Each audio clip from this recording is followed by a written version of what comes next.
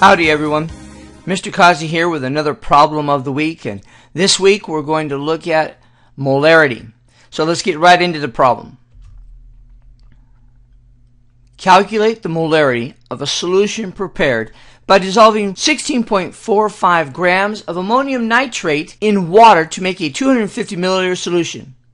Now what we want to notice here is this is a molarity problem, and the first thing you want to do is make sure you know what molarity is. And molarity is the moles of solute per liters of solution. Now note that that's solution, not solvent. Then once you know what molarity is, or you're sure you've got your molarity equation, what you want to do is create a plan. So first we want to determine the moles of solute, which also means we're going to determine the molar mass of ammonium nitrate, and we'll use the molar mass to calculate the moles of solute. And so be sure you get out your periodic table. Then we'll determine the liters of solution, and then we'll plug and chug. Well, let's go to the magic board and let's calculate the molar mass. First of all, we have our ammonium nitrate, and we want to note here on the ammonium nitrate we have 2 nitrogen, and if you look on the periodic table, nitrogen is 14.0, and so 2 moles times 14 grams per mole. Then notice we have 4 hydrogen and we have 3 oxygen. Now that means we're going to take and write these all out and add them up. We have 28 grams per mole. That'll give us 4.04 grams per mole, and that'll give us 48.0 grams per mole. Add them up and we have 80.0 grams per mole, and I'm going to use 3 sig figs in this situation, or to the tens place. And let's go to the next step. Moles of solute.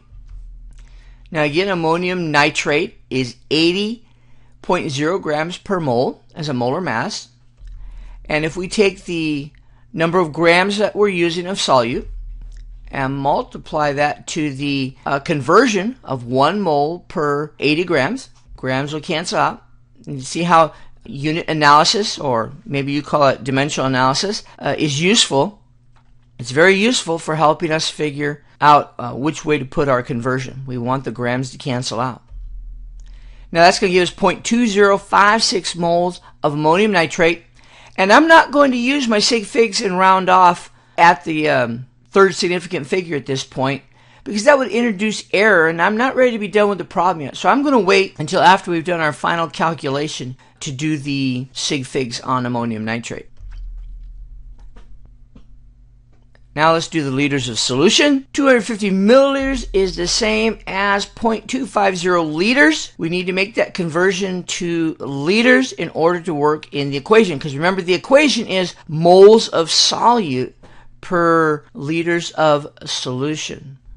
Now it's time to go to the molarity. Notice that we have our 2 quantities and 0.2056 moles per 0.250 liters. Put that in, plug and chug it, and we get 0.822 moles per liter, which is the same as 0.822 molar ammonium nitrate. Alright, let's recap. You determined the molar mass, you calculated the moles of solute, you determined the liters of solution, you then calculated the molarity, and you had a great problem. As always, if you have any questions, send an email to Mr. Causey at mrcausey.com. Check out my website for more PowerPoint videos and much, much more. And if you want to get more of these, be sure to join my YouTube channel.